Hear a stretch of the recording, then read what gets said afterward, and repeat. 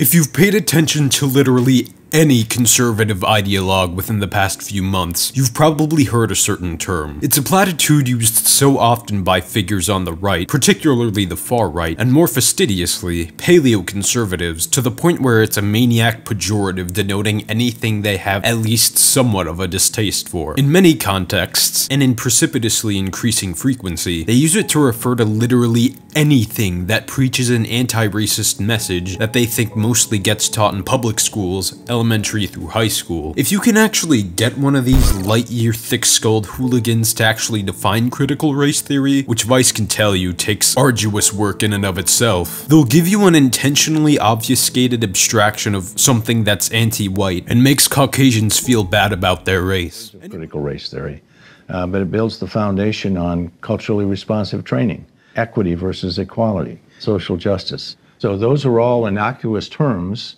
in many people's minds, but when you look at how the left is now using those to drive the whole perspective of anybody not drowning in persecution complex rhetoric and Confederate flag-waving loony bins already has the foresight to see that the entirety of this idea is a victim card to prevent progressive policies from being enacted and to stop any and all teachings of anti-racist thought. But we might not even have to worry about CRT actually being banned, because it's been so vaguely defined even in professionally written legislation to the point where it changes nothing in schools. Here's what it actually is. According to James Univer, critical race theory is an academic movement that emerged in the mid-1970s to critically engage the intersection of race and the law and to advocate for fresh, more radical approaches to the pursuit of racial justice. Real CRT examines social, cultural, and legal issues primarily as they relate to race and racism in the US. Conspicuously, critical race theory is actually a highly advanced intellectual field of critical theory mostly taught to postgrads in legal, sociological, and criminological trades, with a recurring motif of critical race theory and its scholars positing that disparate racial outcomes are the results of complex, changing, subtle, social and institutional dynamics, rather than explicit and intentional prejudices of individual people. Specifically, the theory views white supremacy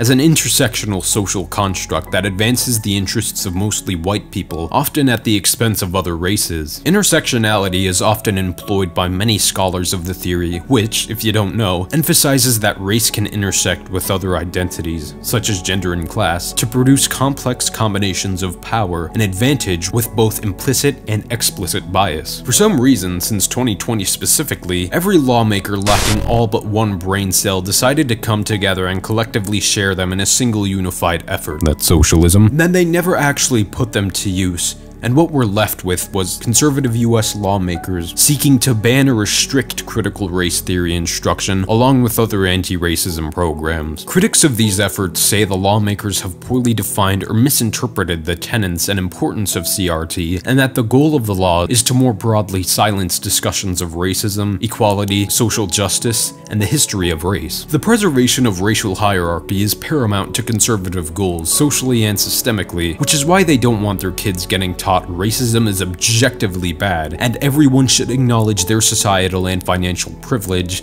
and lack thereof, or how certain demographics benefit while others suffer. The reason anti-racism should be taught in schools is that everyone can axiomatically agree that discrimination is one of, if not the most destructive vices to ever exist, because it decimates solidarity, disenfranchises based off of characteristics people can't control, and nobody should remotely be treated that way because getting discriminated against doesn't feel good at all. As highly advanced sociological and legal thought should be taught to collegiate level students, and basic tacit understandable anti-racist material that fully acknowledges and contextualizes the world's history of racism and how institutions plagued by it are affected today. It's time to encourage the teaching of critical race theory to academic establishments that have historically made use of it, and teach future generations to not be racist in schools, elementary to high school.